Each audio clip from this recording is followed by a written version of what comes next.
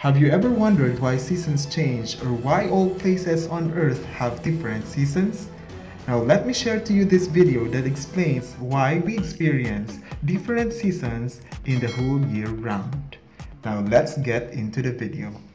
How long does it take the Earth to make one complete rotation around its axis? 24 hours or 1 day? If we look at the same image of the globe, but from the top, looking down the axis from the North Pole, we see the Earth is rotating counterclockwise around the North Pole.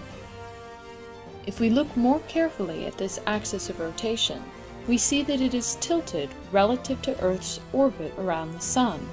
Instead of being perpendicular, it's tilted 23.5 degrees.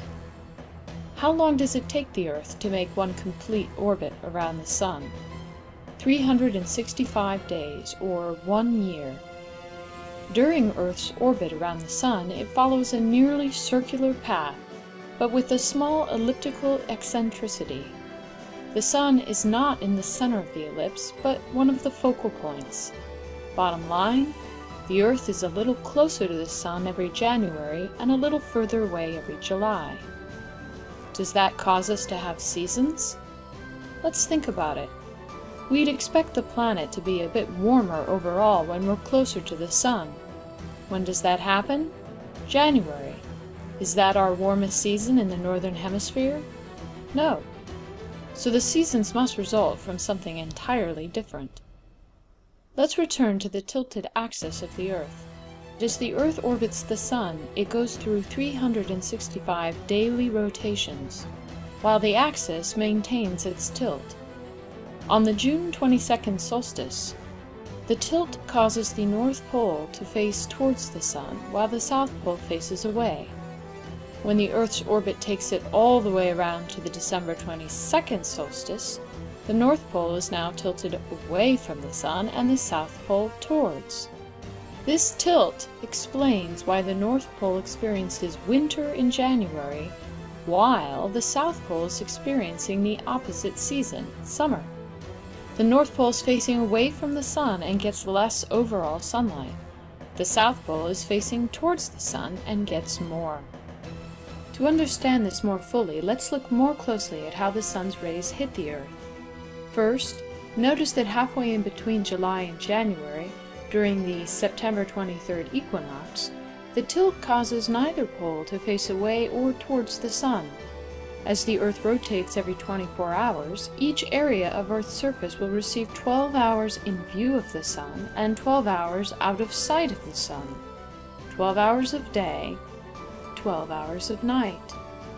Equal lengths of day and night is why this time is called an equinox.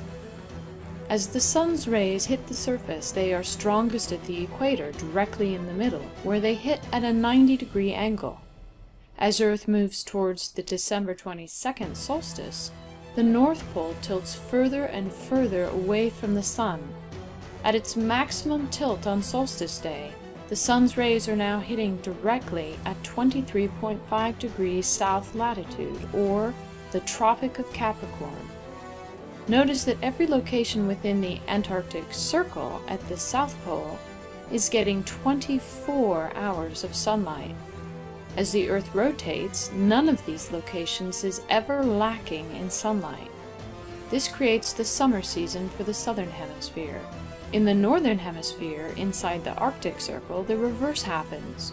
24 hours of darkness, winter season for the North. As we watch the Earth continue its orbit, the Earth's tilt again moves towards the Sun, such that when we reach the March 22nd equinox, we once again have all parts of the planet receiving equal amounts of sunlight and darkness. The equator once again receives the direct sunlight. At high noon, the Sun would be directly overhead here. Returning back to the June 22nd solstice, we see the tilt move the North Pole towards the Sun, so that the North Pole receives more and more hours of sunlight each day. At the solstice, the Northern Hemisphere experiences summer. All points within the Arctic Circle experience 24 hours of sunlight, and the Sun is directly overhead, providing its most intense heating at the Tropic of Cancer, at a location 23.5 degrees north of the equator. As we continue to watch this process, we can see that the southern hemisphere moves through this one-year orbit from its winter through its spring, summer, fall, and back to winter, while the northern hemisphere experiences the opposite season. Note that each solstice and equinox represents opposite seasons in opposite hemispheres. The winter solstice in the northern hemisphere is the summer solstice in the southern. That means that sun lovers can plan trips to maximize their sun exposure, traveling to the southern hemisphere in December, January, and February, and the northern hemisphere during June, July, and August. And if you're looking for the most intense sun on the planet, be sure to travel to the equator at the equinoxes, 23.5 degrees north in June, and 23.5 degrees south in December. Pause now.